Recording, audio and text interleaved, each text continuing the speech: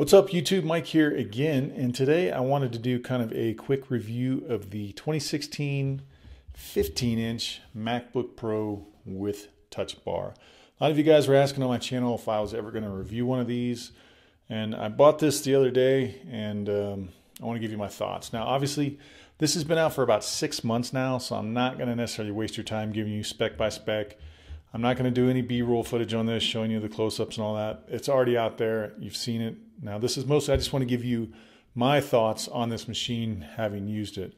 Now, obviously, I'm coming from Windows 10 and using either a Surface Book or Surface Pro 4, but the reason I bought this is because about 4 weeks ago, I bought not an iPad Air, but I bought a MacBook Air from Best Buy, and it was on sale, I think, for $800. And I got it because I've been wanting to try Final Cut Pro for the longest time. And, you know, I've seen videos showing how optimized it is for the software. So long story short, I bought a MacBook Air. It was the 13-inch with 8 gigs of RAM and an i5, the lowest end you could get. I installed Final Cut Pro on it, and I was able to edit 4K video, and it actually did it fairly well. The thing about the Final Cut Pro, if you've ever used it, is it's highly optimized to the OS, and it's constantly doing background rendering.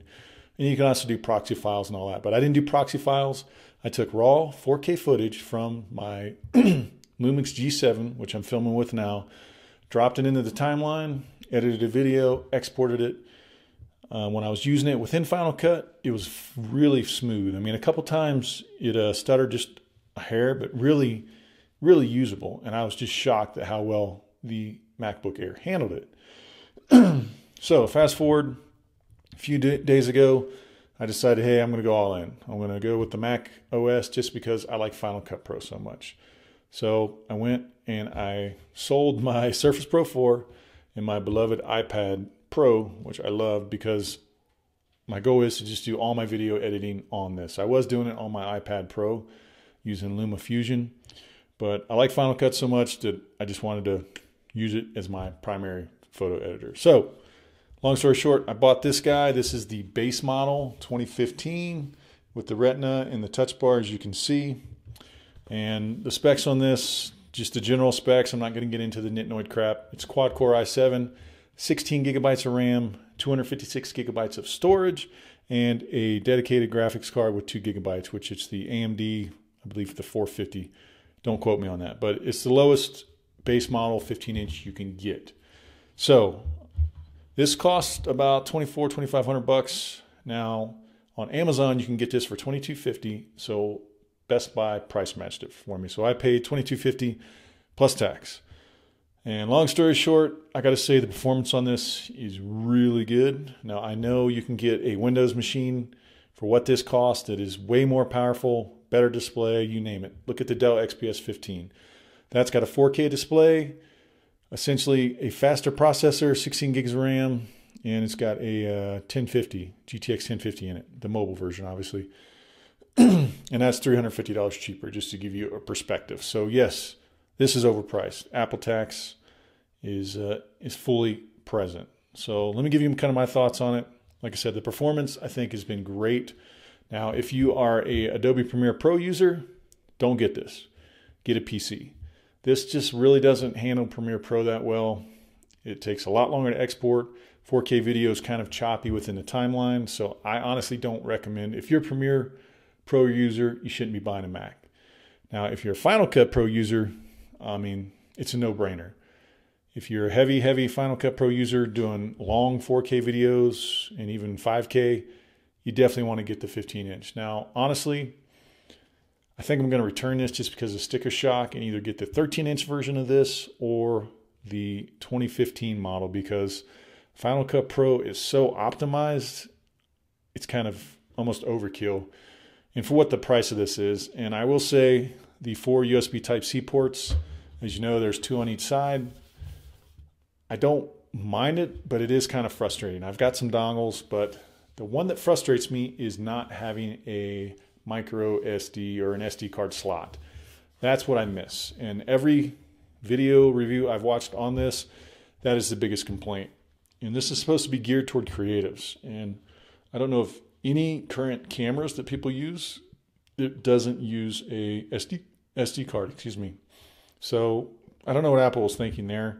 I get the USB Type-C, that's going to be the future. I can accept it, yada, yada, yada.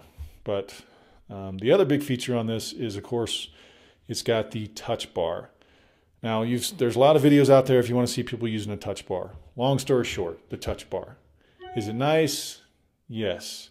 Do you need it? Not at all. I think it's, at this point in the development, I think it's more gimmicky than it is useful, to be honest with you, because most people, at this point, if you're a veteran Mac user or Final Cut, all that, you're pretty much used to all the shortcut keys. And when you're using the touch bar, I think it slows your workflow down because you've got to look down at it for one, and you got to move your hands up and do whatever you're doing on the touch bar. So nice to have, not needed, and I think the shortcut keys are just as fast, if not faster. So long story short, the touch bar is there. You can customize it.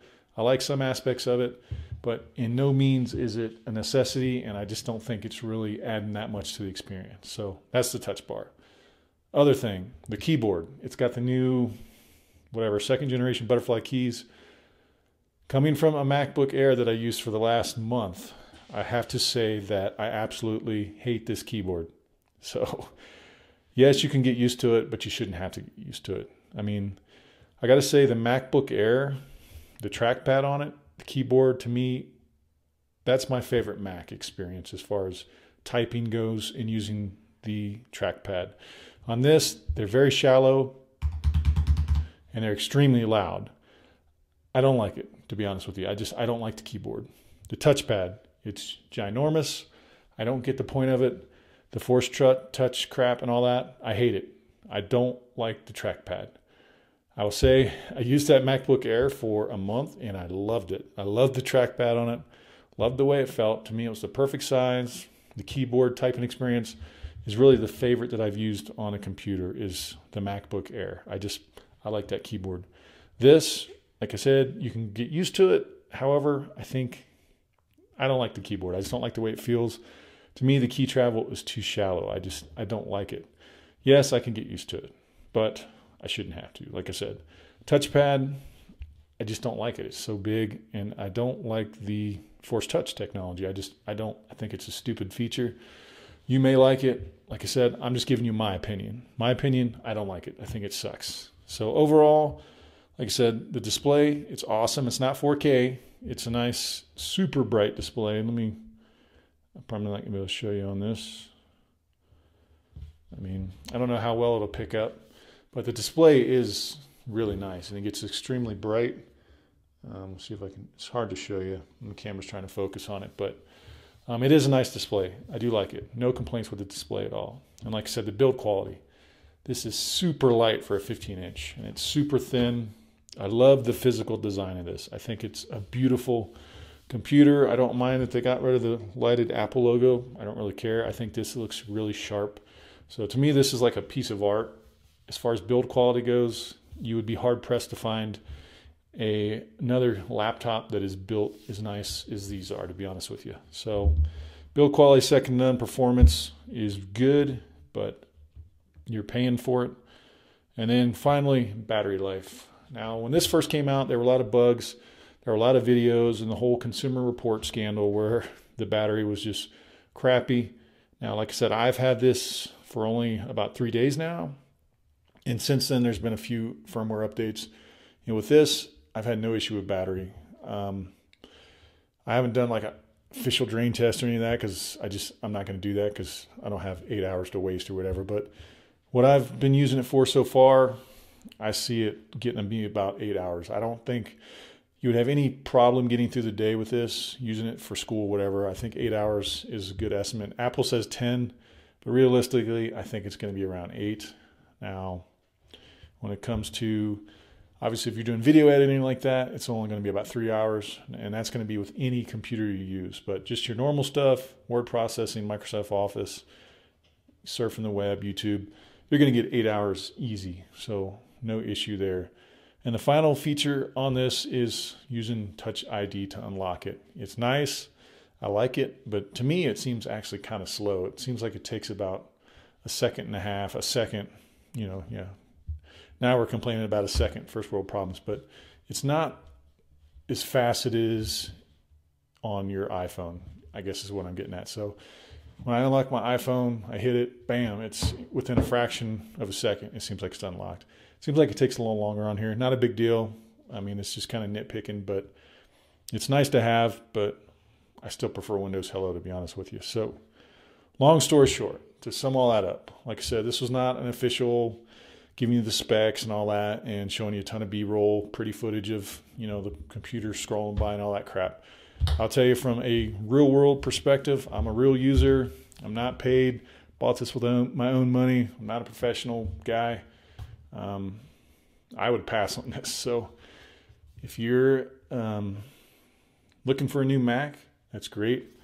I would still recommend getting a 2015 or getting the 13-inch or even the base model 13-inch to save you some money, because the 15-inch is gorgeous, it's nice, it's great, but unless you're using Final Cut Pro for video editing, I really can't see what else you would use this for, to be honest with you. Now, if you're looking to game, get a PC. If you're looking to use Premiere Pro, get a PC. Just basic computing stuff, word processing, all that, I would go with the 13-inch or the 2015 MacBook Pro. Now, obviously, you want the 15-inch bigger screen, you got the money, have at it. I'm just telling you that for what this costs on the PC side, you can get a way more powerful machine. So, having said all that, ultimately it's up to you guys. As far as I'm concerned, I'm still going to mull it over a bit. I've got a couple weeks to figure out if I want to keep this or return it. But I honestly think, because of how optimized Final Cut Pro is, I'm going to return this for either the 2016 13-inch model, or I'm going to get a 15-inch 2015 model and save myself some cash and get almost the same specs. So the other thing I forgot to mention before I close this out is the SSD speeds. Yes, you've seen all the videos, you've seen the benchmarks. Out of any computer I've ever used, this has the fastest SSD speeds you can get, bar none. So if that's a big deal to you, which to a point, the speeds are so fast that it's not really, I mean, it's just ludicrous speed, but it is super fast. So it's got an awesome SSD in here. So to sum that up, if you enjoyed this, please give it a thumbs up. If you have any questions on this, or you want to know why I switched, I plan on doing a whole nother video on why I switched to Mac, but just throw it in the comments below and I'll answer it as best I can. And if you've not subscribed, please do and go ahead and do so. Thanks.